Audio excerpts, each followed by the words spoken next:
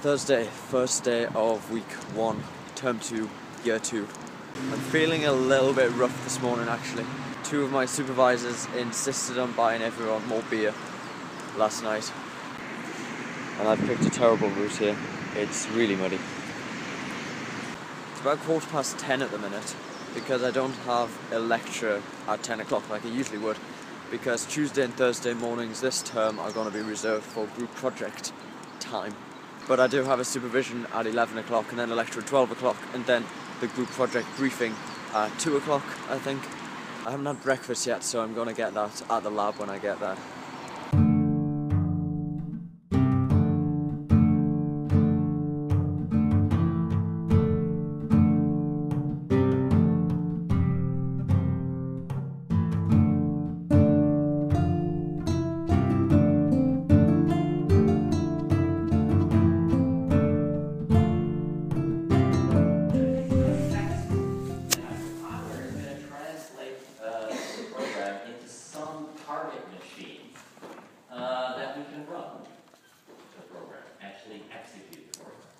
Hi, let me just interrupt the vlog for a moment. I might do this a few times to give you some more information about things, specifically this time, the group project. The group project is something we do this term instead of some of the lectures, and it counts towards our grade at the end of the year. This all started last term when we got given the project design briefs. We could choose 3 of our favourites and put them down to be our preferences. The 3 I chose were Sound Garden was my first choice, which is a project which takes some fancy garden somewhere in Cambridge, puts infrared sensors around, and then we had to use the data from people walking past those sensors to generate original music, which would then be played to the people in the garden. My second choice was Project Darknet, which is like some sort of theatre show, and you had to trick the audience into thinking that they'd been hacked.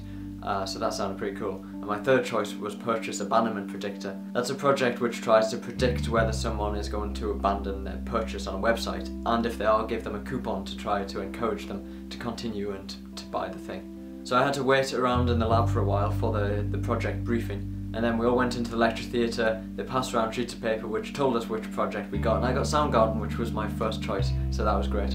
Each group for the project has 6 people in, and we're meant to spend 60 hours each working on the project this term. Each project has a client who we meet with a couple of times throughout this term. And the way Soundgarden works specifically, the project, is we get this data from the infrared sensors, and then we have to use some sort of regular grammar and graph traversal of the people walking around the paths to then generate the music. Also, members of the public need to be able to go to a website and adjust and play with the regular grammar themselves and generate their own music based on the same people walking around the garden. It's all quite complicated, harder than I thought actually, but that's what I'll be working on for quite a lot of time this term.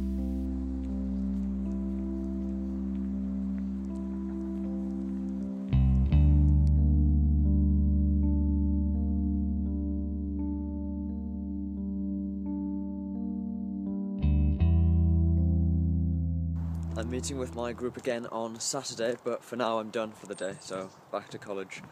And I don't really have any work to do either yet, so that's nice. Tonight we've been working on our executive summary, but I'll tell you more about that later. And I've been pressured into drinking more beer. Good morning. It is Friday. A few more lectures today than yesterday. 3 new courses. Computation theory, databases and networking, and I can't say I'm looking forward to those. It's going to be 3 hours of hardcore theory. We've just got the lecture notes for these courses today, and they're so long. 12 lectures of computation theory.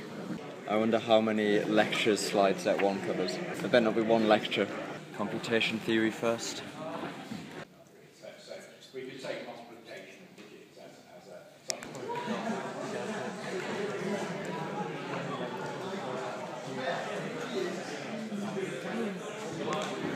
One lecture left on databases.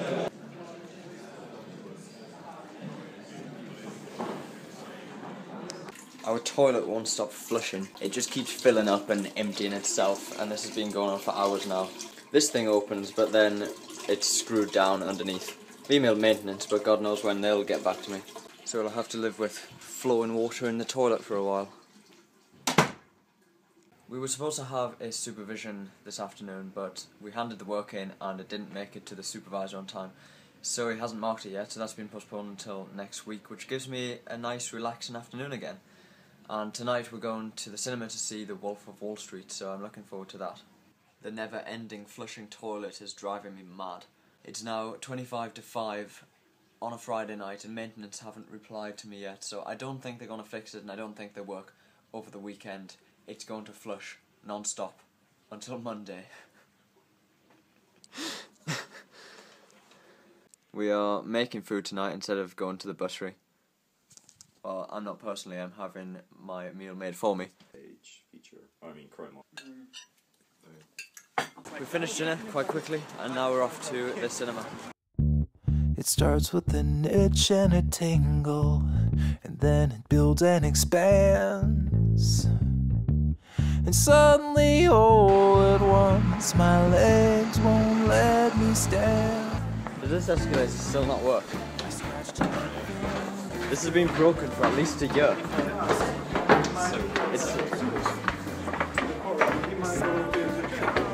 It's much stranger than you think to walk. We're going backwards.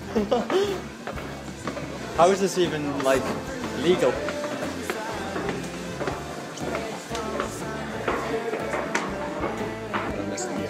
Damn it.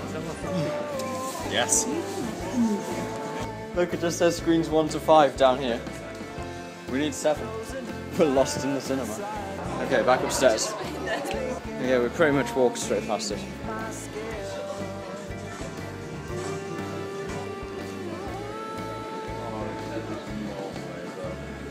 That was probably one of the best films I've ever seen. I would definitely recommend you see The Wolf of Wall Street. Really incredible film. So it's 11:30 on a Friday night. And this is how busy it is in the centre of Cambridge. Pretty quiet. It's the weekend now. I've had a nice lie-in today. The toilet is still flushing. But now I'm going to the buttery for brunch. At weekends they combine breakfast and lunch into one meal.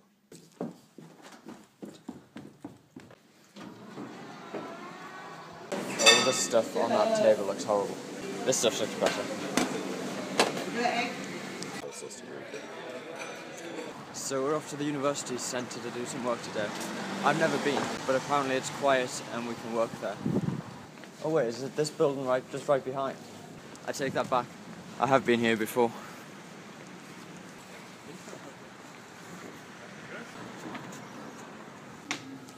Yeah, I remember this building. I always thought it was someone else coming up the stairs like at the other side, but it's just a mirror.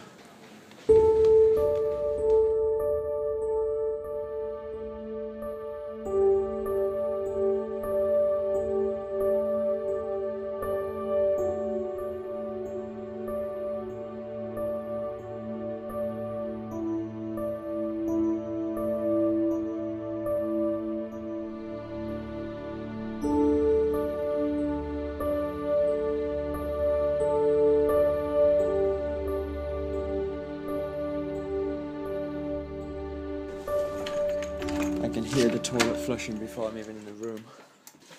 Still going. Right now I'm just finishing off my prologue assessed exercise. This was something we had to do over Christmas and I have to submit it next week.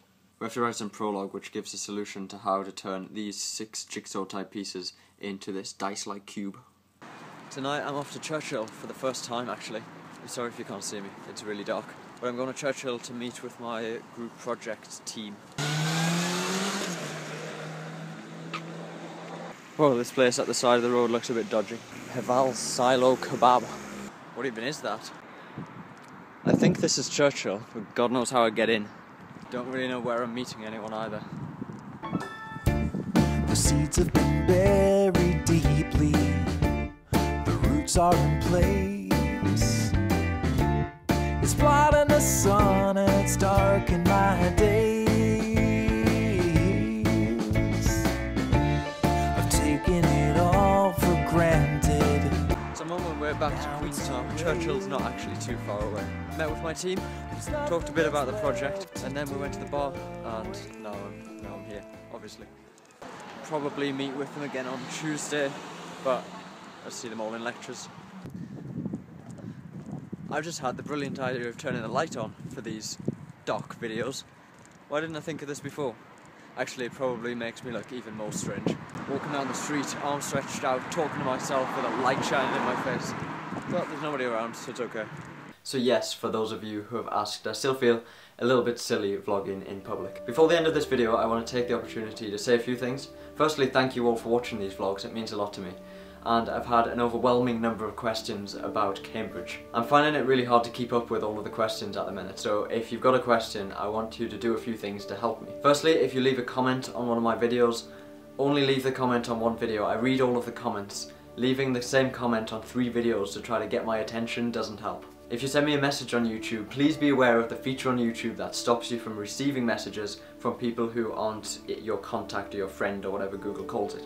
Just because you've sent a message to me, it doesn't mean I'm in your contact list. I often can't reply, and I don't find that out until I've spent 15 minutes typing a reply, and then I click send and it doesn't work. So check that first, please. That would be nice.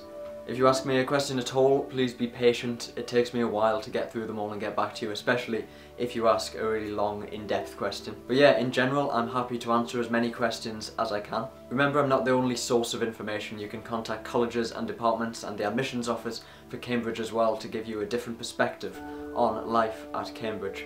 And on that note, thanks for watching.